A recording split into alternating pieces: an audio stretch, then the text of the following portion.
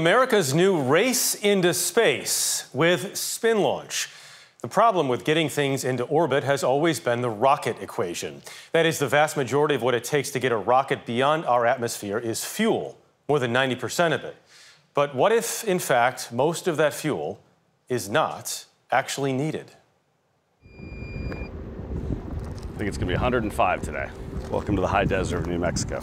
In a remote valley of New Mexico, beyond gates that look like they're straight out of a science fiction movie, an object that seems like alien technology towers above the terrain. 2.2 million tons of steel, and a little bit taller than the Statue of Liberty. That's right.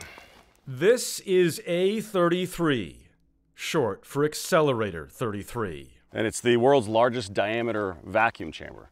It's the brainchild of Jonathan Yaney, founder and CEO of SpinLaunch. So we're standing here underneath the vacuum chamber. This is the main launch vehicle loading door. Okay. One of the really interesting features about this particular system is that it's on hydraulics and the entire system can rotate. Yaney's company has been at it since 2014, but most of the construction on this project took place during the COVID years. It's an idea designed for a new space age that relies on a concept that dates back to the Stone Age, the sling. This is essentially a sling launch system, which we were using to hunt with 50,000 years ago. It's simply using modern materials and encased in a large vacuum chamber. So what you have is you have an arm that slowly rotates around and around, driven by an electric motor. And once the tip velocity is sufficient for it to be able to carry a spacecraft into space, we simply let go. And it travels outside of the vacuum chamber through the atmosphere in about 30 seconds into space. The sling in this case is a carbon fiber tether, which spins the launch vehicle or projectile until it hits 5,000 miles an hour, sending it through an airtight membrane hurtling towards space, and eliminating the need to lift all that fuel used in traditional rockets. Launching in 3, 2, 1. All new forms of transportation usually seem kind of crazy, whether it's a suspension bridge, a train, an aeroplane, even the automobile. And we arrive at these new innovative methods through the process of experimentation.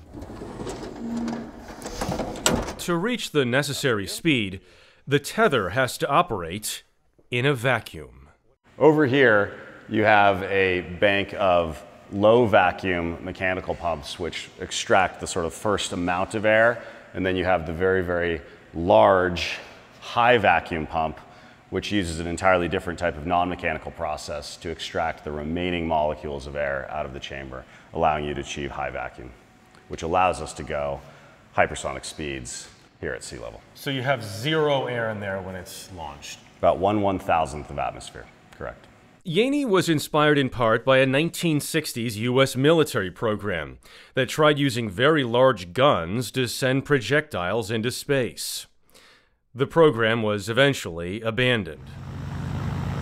But Yaney's been obsessed with all things aeronautics since he was a kid, including flying. I was sitting on my mom's lap when I was like 3 years old, holding the controls, like learning how to fly. So I've kind of been flying Cessnas my whole life.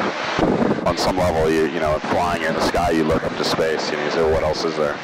And I think it had always bugged me that we went to the moon, but then we like stopped. We just sort of never went back. It's like we're, as a civilization, we were promised that we were going to have, we're going to have all of this expansion into space, and it just proved to be astronomically expensive.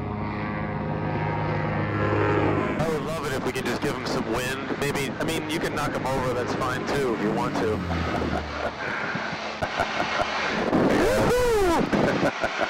Welcome to the belly of the beast. Yaney took us inside the launcher. From here we climbed to see the motor that provides the circulating force, or torque.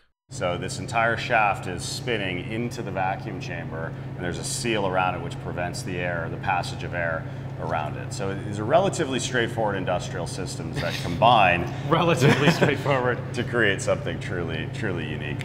Team Jonathan here, go ahead and begin the test rotation now.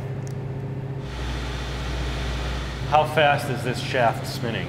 Yeah, this shaft will spin at about 1,200 RPM here in this test facility. So again, fast, but quite a bit slower than your automobile, for example. Huh.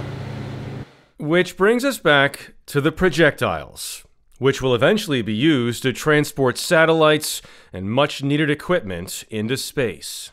You want it to be heavy in the front, and then you want it to be light in the back so that it is essentially passively stabilized. It's like a dart. And so you just simply throw it out at a velocity and it self-guides its way on its own trajectory. These are some of the projectiles they've been using. A third the size of the one they hope will eventually travel nearly 40 miles above the Earth, where a gas engine will engage and help complete its journey into orbit. This is all about really retiring the risk around the core technology. So I liken it to our Wright brothers moment, when they flew the very first aircraft. They were able to fly a few thousand feet or then a few miles. They certainly weren't carrying passengers across the Atlantic, but it was a very, very pivotal moment because you proved that the technology could work, and from there you then scale and expand. An added advantage? This transportation device is completely reusable, making the launch system a heck of a lot easier on the planet. It represents really the electrification of the space transportation industry. We're seeing so many of these transportation industries becoming electrified right now, yet rockets in their inherent nature rely upon simply pushing massive amounts of combusted products out the back of the rocket. It's really the only way historically to get to space. So you have to employ a system like SpinLaunch if you want to reduce the carbon footprint of space access, which is incredibly important. With every phase, the centrifuge has gotten bigger.